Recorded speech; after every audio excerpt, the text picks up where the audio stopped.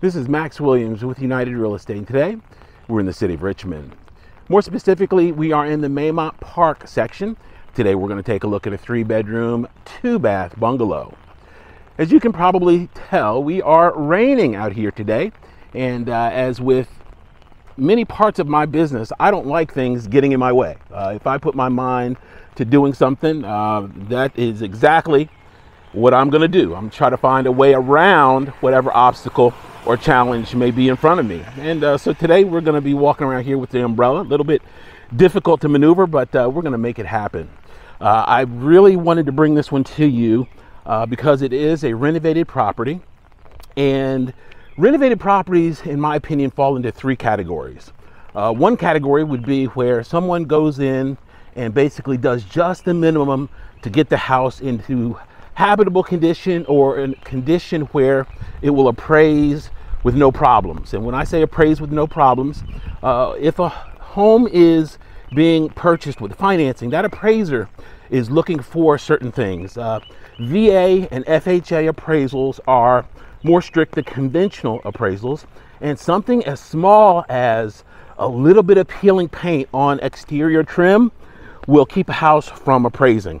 They will red flag it and they'll say this has to be taken care of because the house does not meet VA or FHA standards.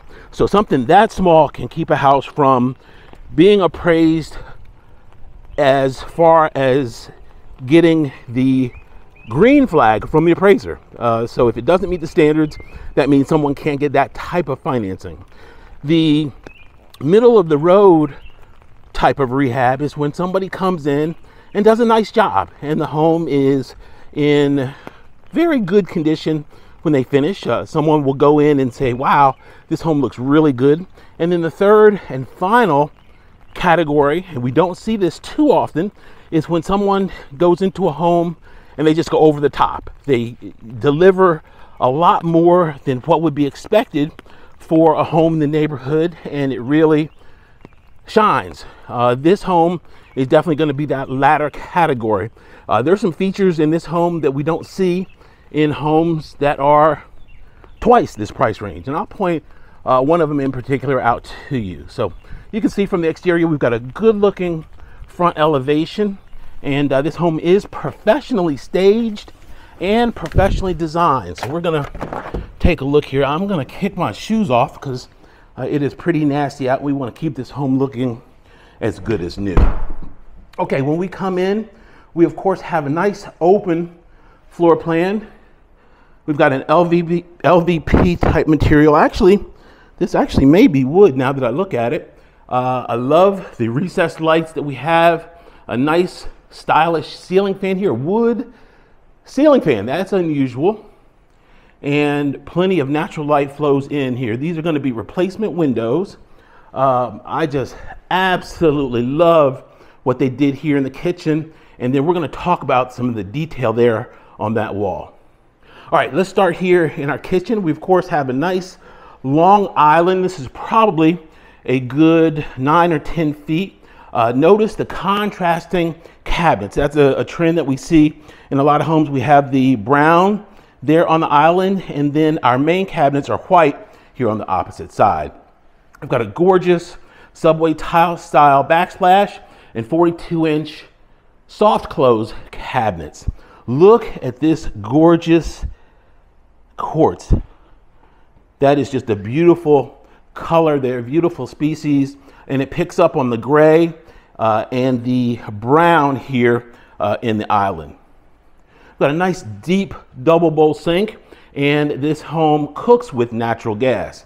We've got a 5-burner there, and look at that, y'all. We have a pot filler. Okay, you do not see pot fillers in 12 and 1300 square foot homes. This is extremely rare. We've got the beautiful stainless vent hood there, and then here to our left we have a separate space here with refrigerator with ice and water in the door. Now here's something that gives it a really nice custom look. We have the side here on that side and on the opposite side. So we see plenty of rehabs where that fridge would just simply be against the wall, and then you may have a cabinet over on the top. But little finishes like that really set this rehab apart. We're now in the utility room or the mudroom section. Your stack unit would go right there. Actually, you could do side-by-side unit. You could do any type of washer dryer you want. You got plenty of space here.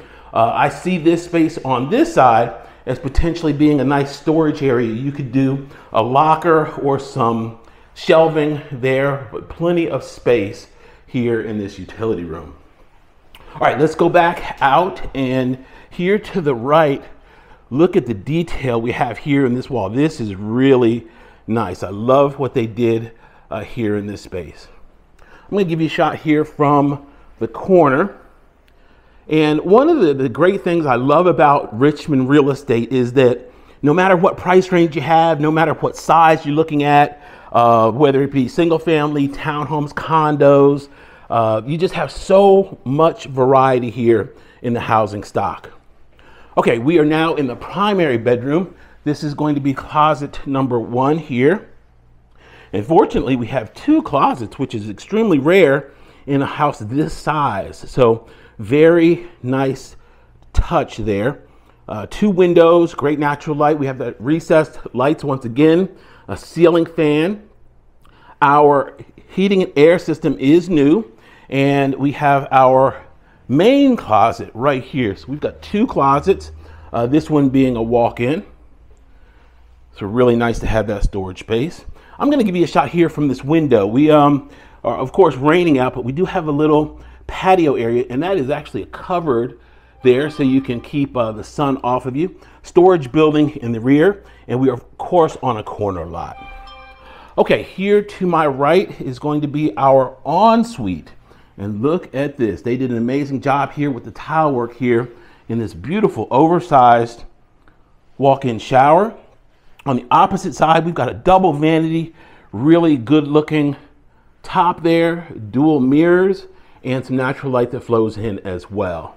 Wow, they really did a great job in making this look good. All these colors and finishes really come together. You can tell a professional did this. This wasn't just a rehabber who wanted to take on a little project and threw some colors and finishes together. Somebody really had some talent and skill here to make this home look the way it does. Okay, we are now going to take a look at our secondary bedroom wing, and we are right here.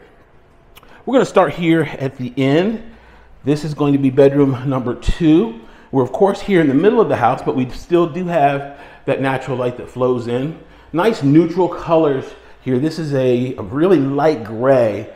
You can tell the contrast there between the trim and the drywall. Our closet right there. We've got a little access panel. This is good because if you ever need to access the plumbing, that panel there would go against that, but it's good if you ever have any needs to get some work done, that they don't have to disturb the drywall. To the right is going to be our hall bath. Notice we've got the same color family here throughout, but we've got different finishes here, which I like to see. It gives each room its own personality. They just didn't come in and throw the same finishes in every single room. So we've got nice finishes once again in here, ceramic tile on the floor, and a nice deep linen closet in this bathroom as well. All right, I'm gonna now take you to, I love the digital thermostat because you can dial in your temperature exactly where you want it. You don't have to squint and try to figure out what your temperature is with some of those old fashioned type thermostats.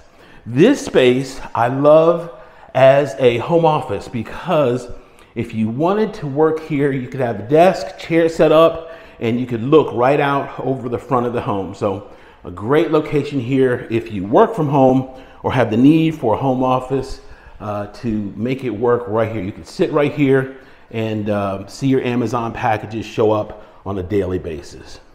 Wow, this is a really good looking house. Special thanks to Ray Rivera, my buddy in real estate, who was kind enough to allow us to come in and take a look at this gorgeous home.